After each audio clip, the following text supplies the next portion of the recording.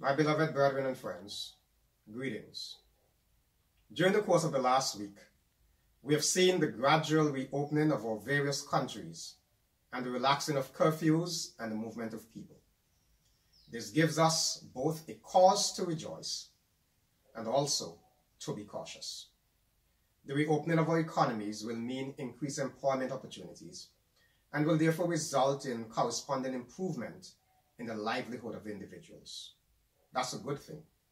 But on the other hand, the reopening of the economy also increases the chances of the spread of infection of this deadly coronavirus. I therefore ask us to be extra vigilant and observe the protocols established by the health authorities. We do believe that God will take care of his people. We also must be mindful of the fact that God's dealings with his people reveal that he himself often provided extensive health guidelines for them to follow.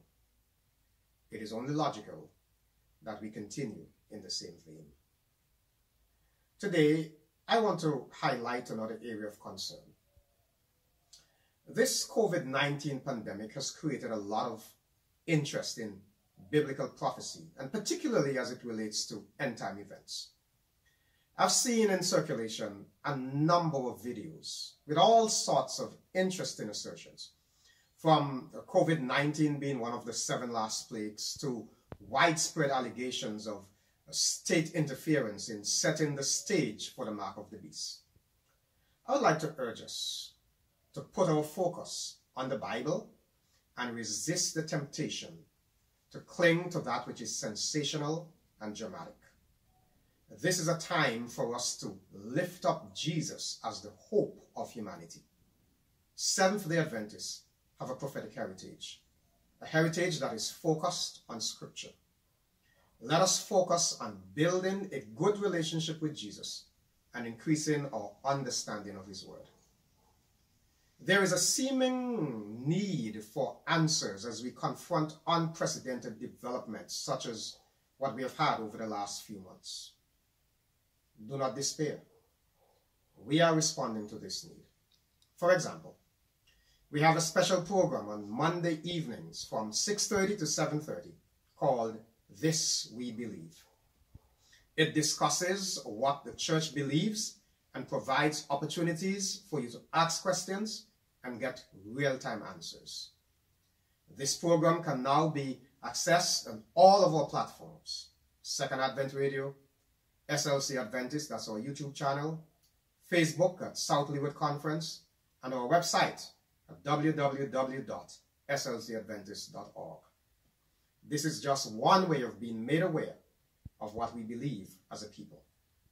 Please also remember that you are free to submit questions to me. Any questions you have for clarification on biblical positions and the like, to president@slcadventist.org. I gave a commitment to responding in a timely manner and to maintain your privacy, and I'll stick to that. In the meantime, we continue with our midday Sabbath services at 11 a.m. and our midweek Wednesday evening prayer focus from 7 to 8 p.m., both of which are live on all of our platforms. Additionally, on Sabbath afternoons, we feature Let's Talk. It's a live interactive talk show which discusses current issues and how the church responds. This Sabbath afternoon, you can join me in conversation with Dr. Fazazuddin Hussain, Dean of the School of Theology at the University of the Southern Caribbean, as we discuss COVID-19 and prophetic implications. It is 3 p.m. on SLC Adventist. That's our YouTube channel. Brethren, friends, one of these days, Jesus will come, and then all of our troubles will end. Until then, God's church will roll on. You heard me right. God's church will triumph. Let us keep faithful. God bless you, and do stay safe in Jesus.